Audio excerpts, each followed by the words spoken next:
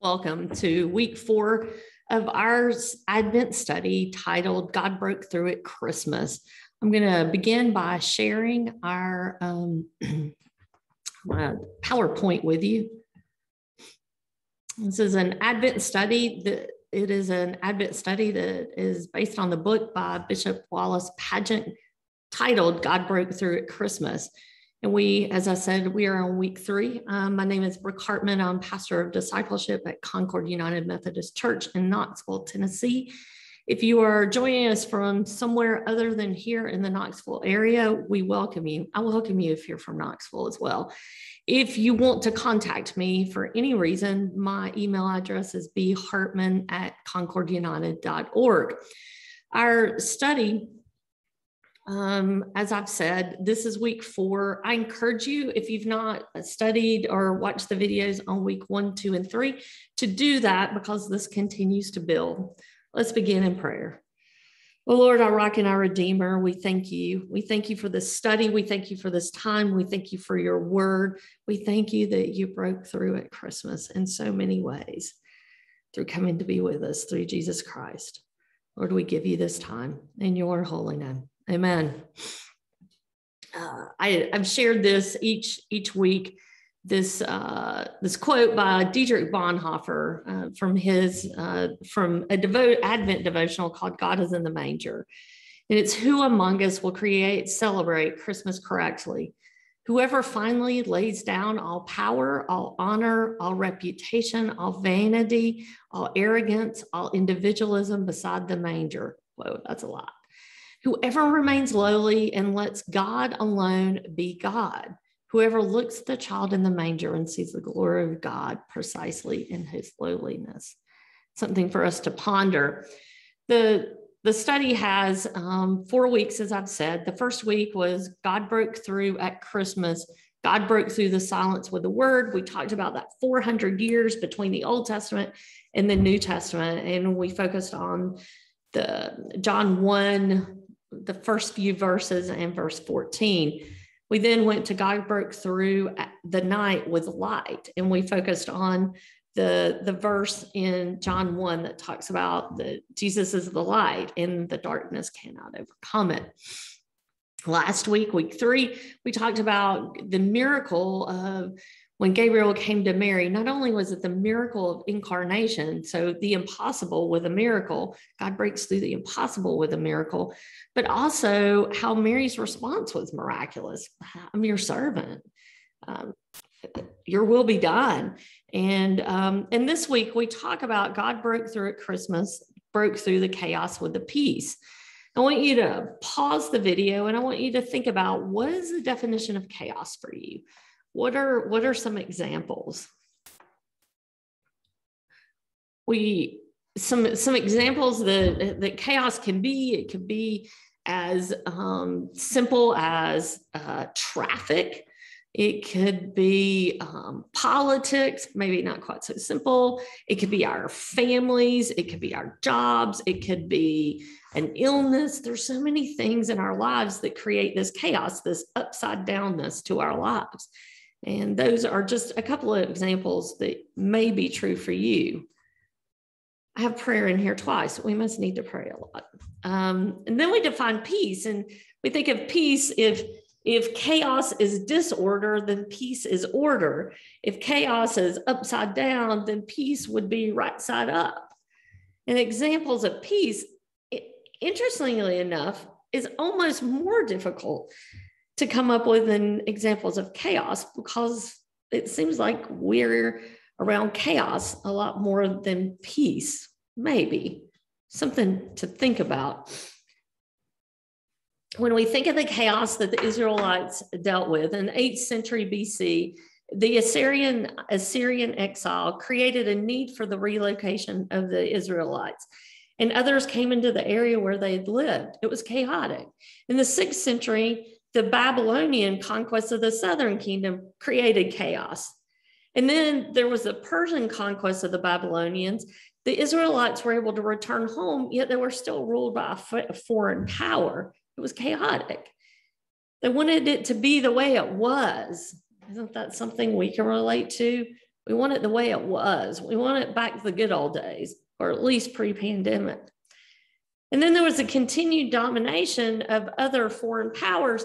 And in some of these foreign powers that we've talked about in previous weeks, the powers allowed the Israelites to continue to have and practice their traditions, and then some didn't. In fact, some were counter to Jewish traditions, such as desecration of the temple.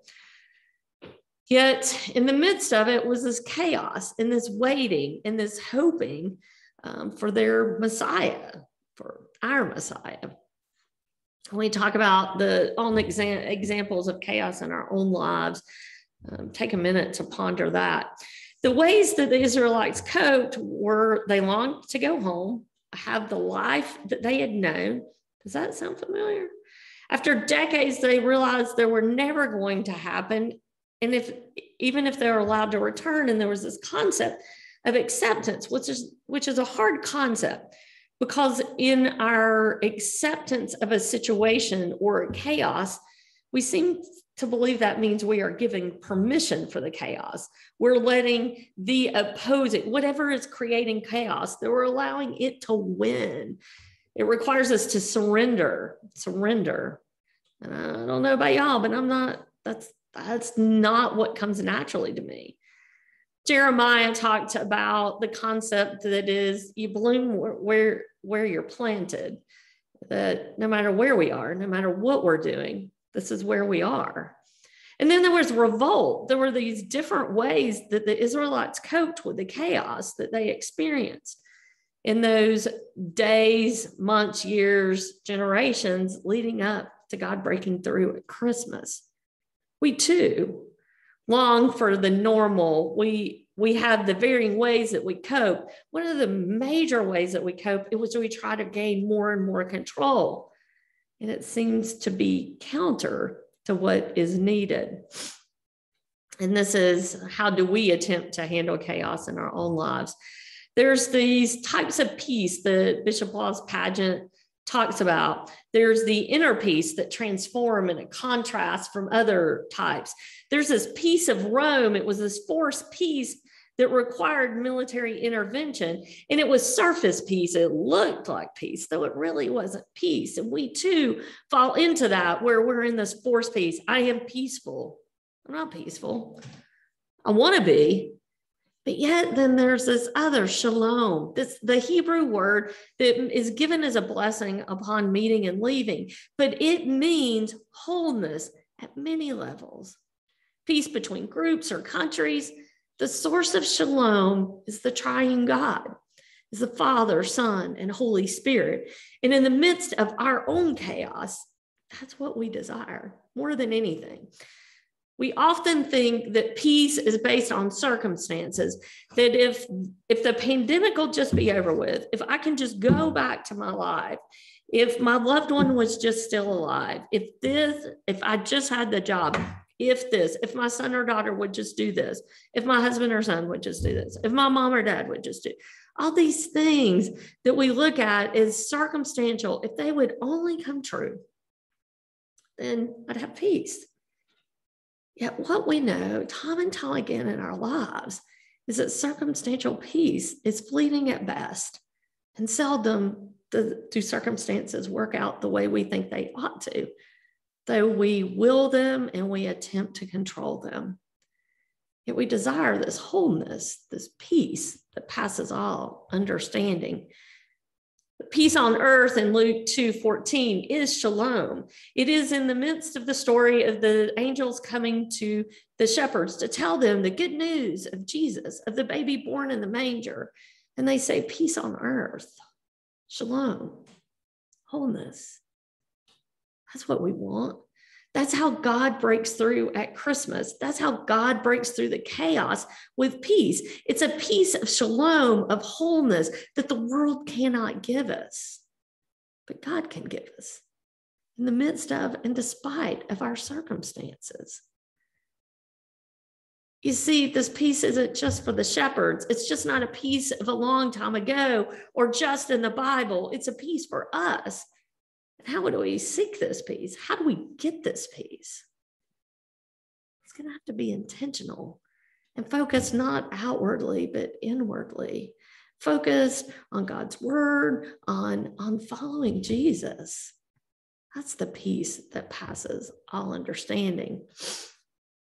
That is the core story that Bishop Wallace-Padgett talks about in week 4, is the story of the shepherds and the peace that comes in the midst of the chaos. Yet Bishop Wallace-Padgett goes on to talk about other ways that we see peace. In Galatians 5:22 through 26, we see the fruit of the Spirit is outlined in that. And the fruit of the Spirit includes love and joy and peace and patience and kindness and goodness and faithfulness and gentleness and self-control. What about that? Take a look at that list. When you think about ourselves, each and every one of us, and we look at that list and we go, okay, how do I demonstrate love, like unconditional love? What about joy and peace and patience and kindness and goodness and faithfulness and gentleness and self-control?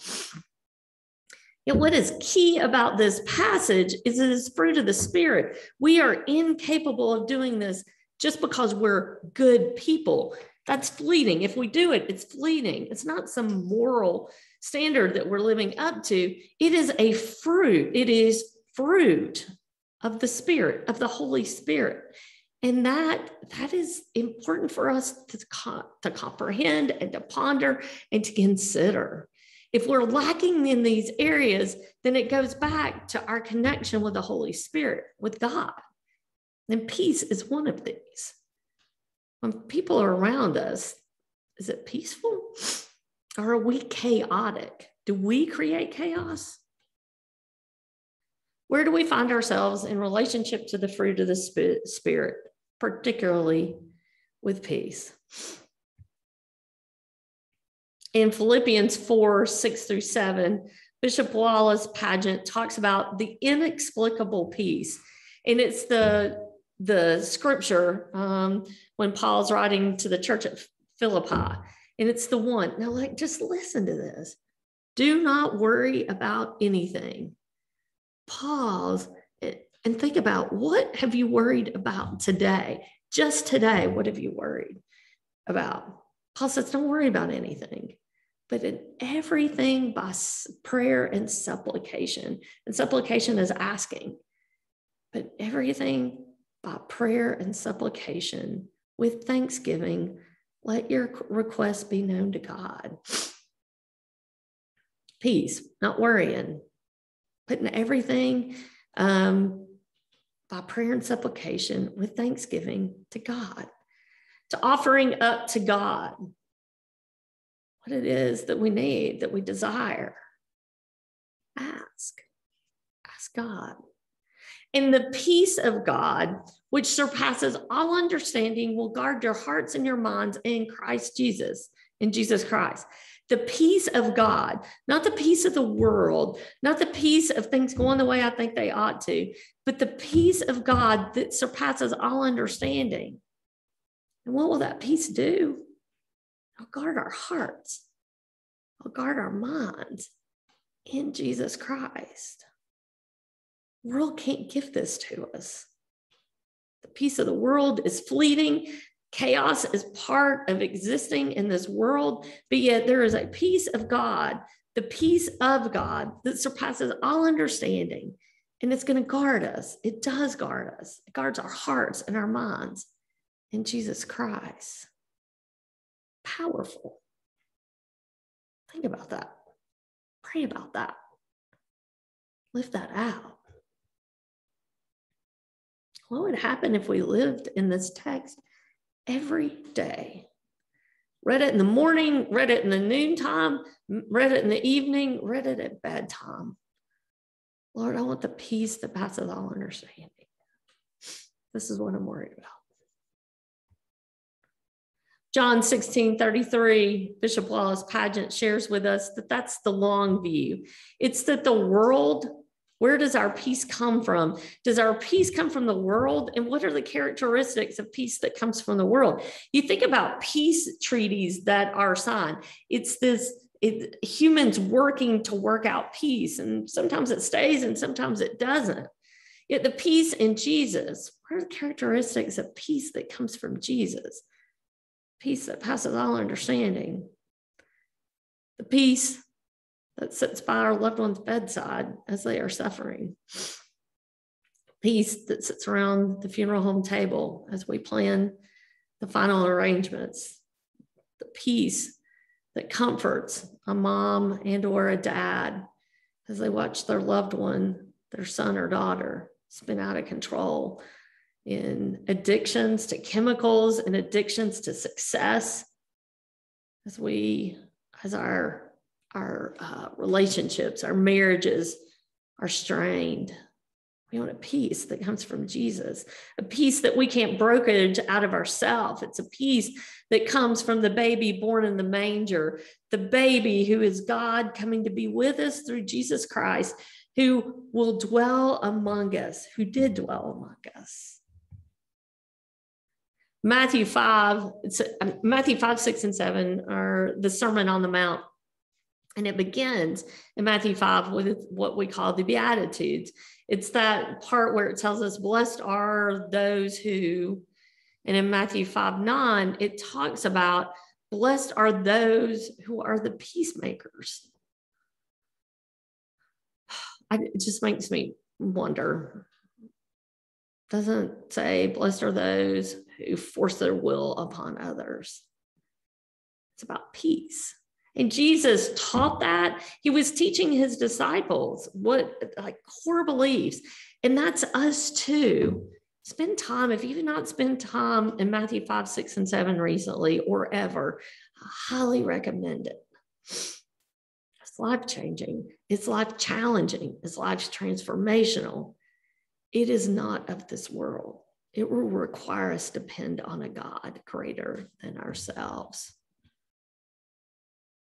Bishop Wallace-Padgett concludes her Advent study on Christmas Eve with Luke 2:21 through 40. And the title of that one is God Broke Through the Hopelessness with Hope. It's the story of Simeon and Anna, of how Mary and Joseph, after Jesus was born, on the 8th day, they completed these items, not just on the 8th day, but on the 8th day, they go to the temple and they complete these Jewish traditions, such as circumcision. They went to Jerusalem. They named Jesus. And if you're interested, if you go to Luke 1 and you see where Elizabeth and Zechariah present John, there is similar language in Luke 1 and Luke 2 that parallel Jesus and John's stories. But also what happens in the Luke 2 is we meet two folks. We meet Simeon and we meet Anna. And Simeon is described as a devout, righteous man. And he has been waiting for the consolation of Israel, for the consolation, the comfort of Israel. He's been waiting on the Messiah. And he sees Jesus, and he knows that what he's been waiting for has come. It's hope in the hopelessness, this waiting that Simeon and Anna would have been a part of for generations before them until now. God has been on a rescue plan, and Jesus is the final piece. And Simeon recognizes that.